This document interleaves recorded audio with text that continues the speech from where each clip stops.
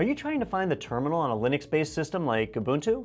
Well, I'm edutainer Don Pezet at IT Pro TV, and I'm going to show you how in under a minute.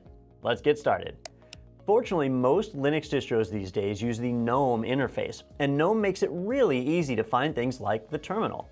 There's a few ways you can go about this. Many systems like this one will have an application button down here at the bottom of the screen, or it might be at the top left on yours.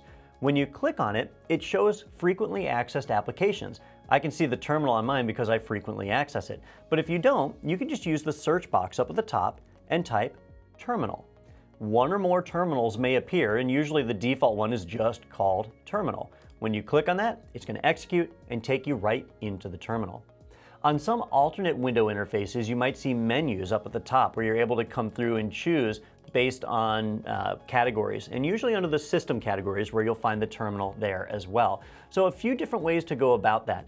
Also, instead of looking for an application button, if you have a Windows key or super key on your keyboard, that will often bring up the same thing. And again, I can just type terminal and it will bring me right there so that I can open that up, and now I'm in the Linux terminal. Thanks for watching this Linux in a Minute video. Be sure to check out the playlist below to find more Linux videos, and don't forget to subscribe to the IT Pro TV YouTube channel.